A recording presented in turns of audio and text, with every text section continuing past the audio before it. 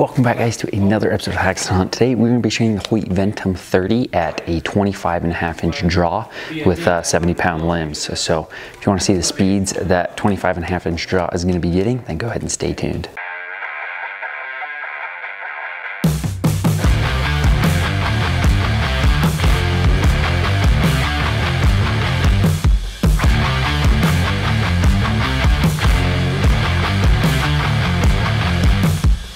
Alright, so first up is just going to be my 440 grain arrow, and again it's a 25.5-inch draw with 70-pound limbs. So shoot it through the chronograph, see what speeds we're getting. So string angle is very wide with that 25.5. We're at 253 feet a second.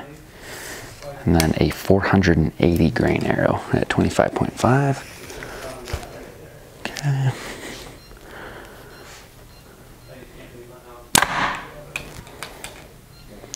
To a 42. So we're in that 240, 250 range, depending on what weight of your arrow you have. So not too bad a weight, or not too bad a speeds coming out of the Ventum 30 at 25.5-inch draw.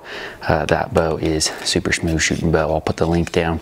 My first impressions of this bow. I had it set up at 30 inches, but I just wanted to give you guys that have a shorter draw, the ability to see kind of what speeds you'd be getting with your draw length. So that's going to be it for today, guys. Thanks so much for tuning in. We'll see you guys next time.